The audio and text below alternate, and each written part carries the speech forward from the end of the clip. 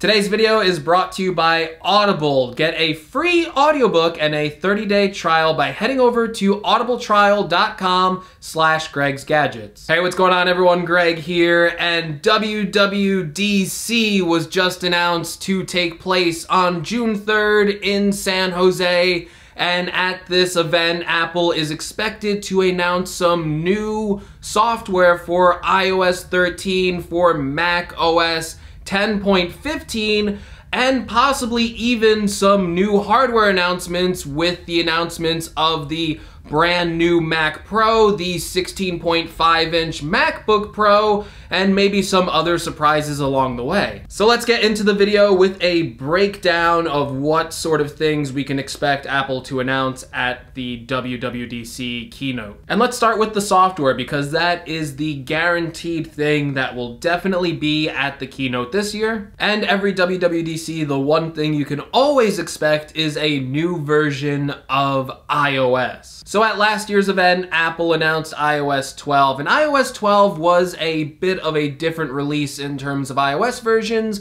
because it wasn't focusing on new features. It was more of a focus on fixing reliability and performance with iOS. All of the major changes that Apple was planning to ship with iOS 12 was pushed back to this year with the release of iOS 13. So we can expect some pretty major and radical redesigns to the way that iOS works. And that includes a brand new springboard design, a fresh take on the home screen and the way you interact with your iPhone. Now, aside from the fact that there are plenty of rumors that Springboard is getting a brand new look, we really don't know the finer details of how iOS 13 will look, if it will borrow some elements from Android, if it will include widgets on the home screen, if it will include an app drawer. Those finer details are still up in the air. All we really know is that iOS 13 will be focused on adding a redesign to iOS. And I think we can pretty much clearly see this with the announcement of WWDC. If you look at all of these artworks,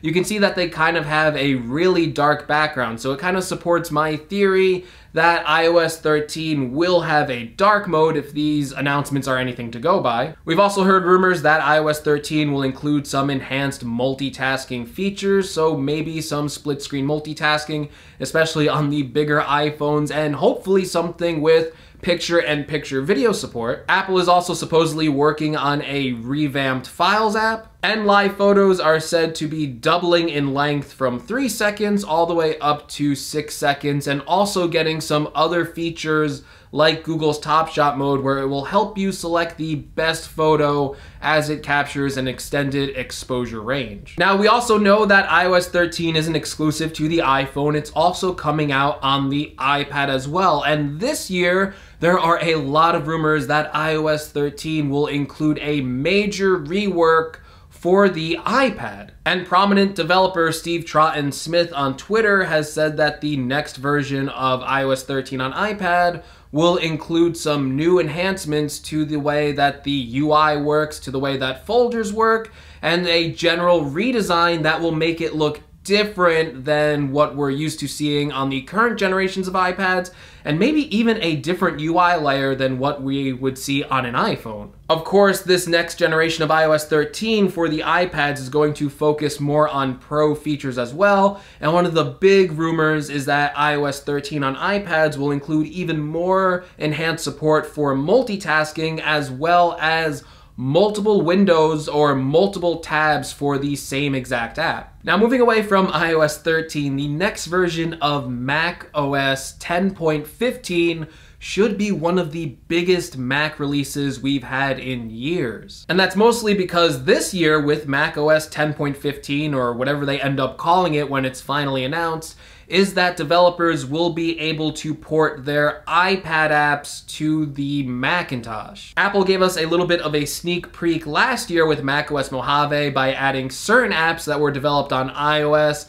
like the News app, the Stock apps, and the Home app. This was kind of called Project Marzipan behind the scenes, although we didn't really get an official name. But last year, Apple said that they would open up this capability to third-party developers this year, so Apple is going to have to lay the groundwork and lay the framework for developers to take advantage of that. And with the floodgates open, with iPad apps being able to be easily ported over to the Mac, I think we can expect a flood of brand new software making its way to the Mac. And there's still a lot of questions on how iPad apps are going to run on macOS and how Apple plans to make sure that this software is quality content. And now that iPad apps are running on the Mac, this also leads to the possibility that we might see the ARM version of MacBooks appearing very soon, and with MacBooks running on the ARM architecture with Apple's A-series chips, they should be able to run these iOS apps natively. Of course, we can also expect to see a new version of watchOS from watchOS 5 to watchOS 6, and we really don't know much about watchOS 6. We know a lot more about what's coming in iOS 13 and macOS 10.15, but if I had to guess, I would guess that watchOS 6 will have some more added features dealing with health and exercise. Most notably, I think that we will see multi-user competitions make its way to watchOS 6, but there's still a lot of open questions on what other software enhancements Apple can add to watchOS. Every year they seem to open up the app platform a little bit more to give developers some more control, so I'm expecting to see more third-party developer control on what they can do with their apps. I think we can expect to see some brand new watch faces, especially the Series 4 watch. Having that bigger display, we can probably expect that to take advantage and make some more exclusive watch faces for the bigger size class of the Series 4 Apple Watch. And there's still a lot of other open questions, like will Apple finally add an always-on display to watchOS? Will Apple be adding any other health benefits that don't require new hardware, maybe a sleep tracking app? But watchOS 6 is still an open book on what they will add, so hopefully we see some really cool improvements there. And of course, on June 3rd, if you are in the developer beta program, you can also expect to see the beta versions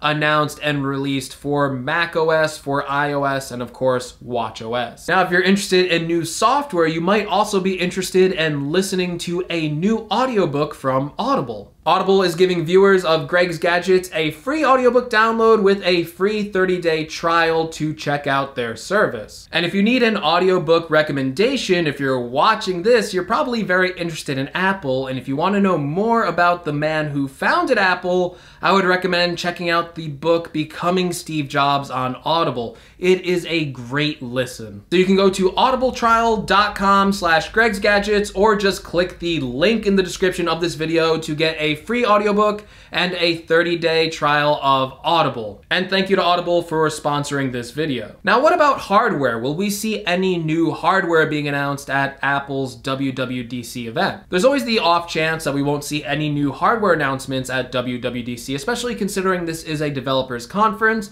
Although this year I do think there are some good possibilities for new Mac hardware to make an appearance at this event. Most notably, because this is a developer conference with a lot of pros in the audience, I think we can finally see a preview or an announcement of the brand new modular Mac Pro. And based on what we're hearing for the modular Mac Pro, it sounds like it's going to be a radical redesign rather than just a basic desktop tower running macOS with different components, with maybe stackable components that you can add on your own with different configurations for the motherboard and the RAM and the storage, each kind of enclosed in its own little bay. It's sounding very, very interesting, if not really over-engineered. If Apple is announcing a new Mac Pro, we can also expect to see a new Pro display to go alongside of it. And that Mac display is rumored to be a 32-inch display, maybe going with a 2:1 aspect ratio, but also having a 6K resolution. So you're going to get this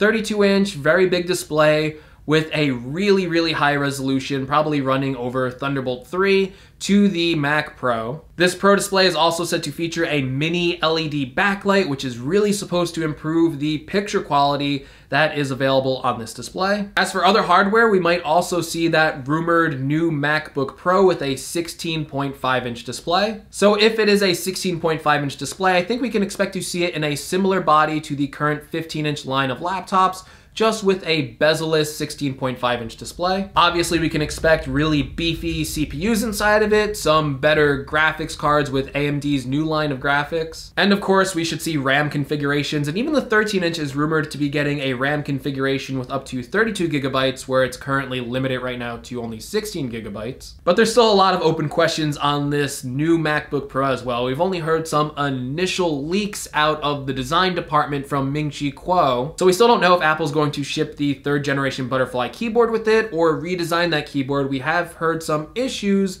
of even the 3rd generation Butterfly keyboard facing some stuck keys. We also don't know if Apple's going to stick with the touch bar or finally abandon it. And there's also other things about the design, like some people have been calling for a thicker MacBook Pro that could handle more heat. So maybe Apple might reverse step. Maybe they will make a thicker computer to really target a pro audience. All right, everyone, but enough about what I think. Let me know what you think in the comments below. What are you excited to see about this year at WWDC? Are you excited for iOS 13? Are you excited for macOS 10.15? Are you excited for watchOS 6? Or are you more excited for the possibility of new hardware, a new Mac Pro? If you want to support this channel in any way, make sure you check out that link in the description for the free Audible trial. And as always, if you like the video, make sure you give me a like. If you want to see more from my channel, make sure you're subscribed. And as always, I will see you all in the next video. Take care, everyone.